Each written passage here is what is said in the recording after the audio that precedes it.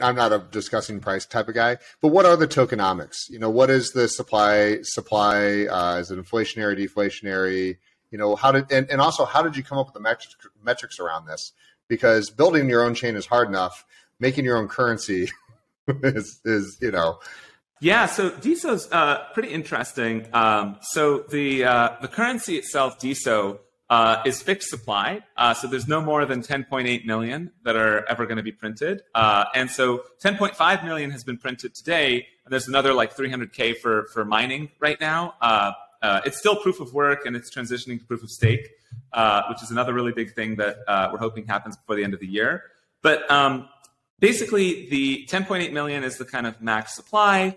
And the founding team has 2 million allocated across them. And the other 8.5 million was actually crowd-sold through what we call a bonding curve mechanism, where basically you could send Bitcoin to this treasury wallet, and you would get DeSo for that. So and it was at a increasing price. And so the other 8.5 million DeSo was sold through that crowd sale mechanism, generated about 5,000 Bitcoin, which now funds the project, which is really exciting. And what's cool about that is it's actually fairly distributed. So nobody got more than 5% of the supply through that mechanism.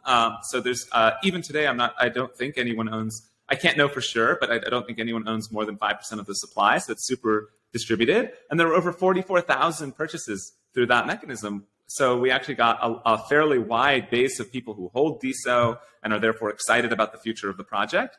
And since then, I'm sure it's proliferated since DeSo. It's listed on blockchain.com and Ascendex.